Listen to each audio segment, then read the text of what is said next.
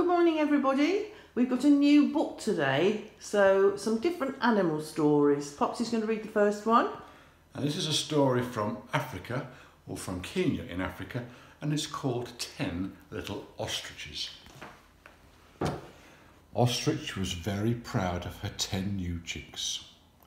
All day she preened them and fussed over them and told them how perfect they were.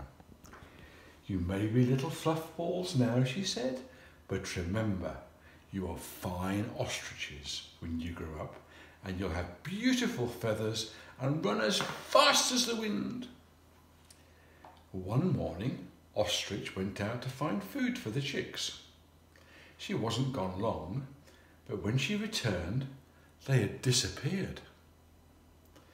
Ostrich searched among the bushes, calling for her lost chicks, but they were nowhere to be found.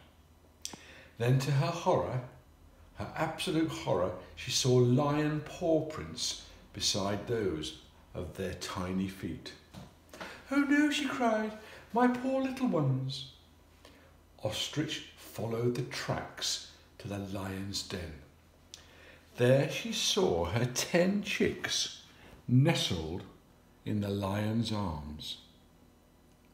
Ostrich stepped forward bravely. "Give me back my chicks," she demanded. Lion stared at her and smiled. "What do you mean?" she purred softly. "All I have are my own cubs." And she nuzzled the 10 fluffy chicks with her whiskery nose. Ostrich was amazed at Lion's words. "Those aren't your cubs," she said indignantly. "They're ostriches and they're mine." I think you'll find that you're mistaken," growled Lion. "Anybody can see there are 10 perfect lion cubs. If you don't believe me, fetch the other animals and ask them." Ostrich flapped her wings helplessly. "I can't rescue these poor chicks on my own," she thought. So she hurried away to fetch the other animals. She found zebra and antelope, wildebeest, giraffe and baboon, who all listened to her story and agreed to meet her at Lion's Den later that day. Then Mongoose came along. When she heard about Ostrich's problem, Mongoose thought for a while. "I think I could help you," she said. "But first there is something you must do." "Of course," said Ostrich. "I'll do anything to get my poor little chicks back."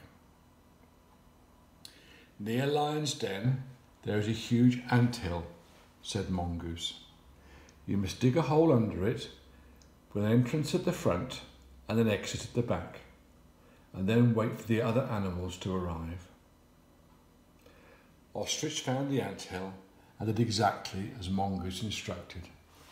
The other animals soon arrived and stood before Lion's Den. "There," said Ostrich. "Look at those little chicks with their beautiful beaks and long necks. Tell Lion who they belong to."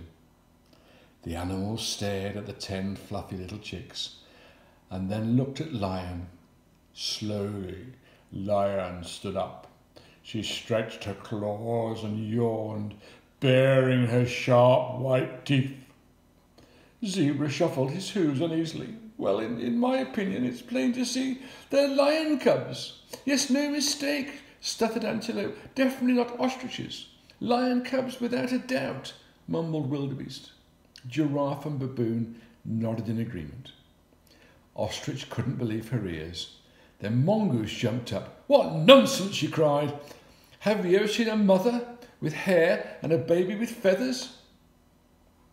Lion fixed her eyes on Mongoose and snarled angrily, but Mongoose only stepped a little closer.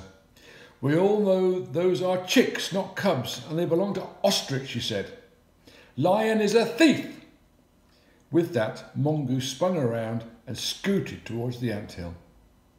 Lion roared with fury and leapt after her, but Mongoose dived into the hole. Ostrich had made it just in time. At once Ostrich rushed into the den and gathered up her 10 little chicks. However, Lion didn't twitch a whisker. She stood looking at the anthill and didn't notice Mongoose run straight out and back out of the exit. Quietly all the animals ran away. Ostrich led her 10 little chicks home, and they never tired of hearing the story of the day when Lion was left staring at an empty anthole. Thank you. Good night. See you tomorrow. Bye. Night.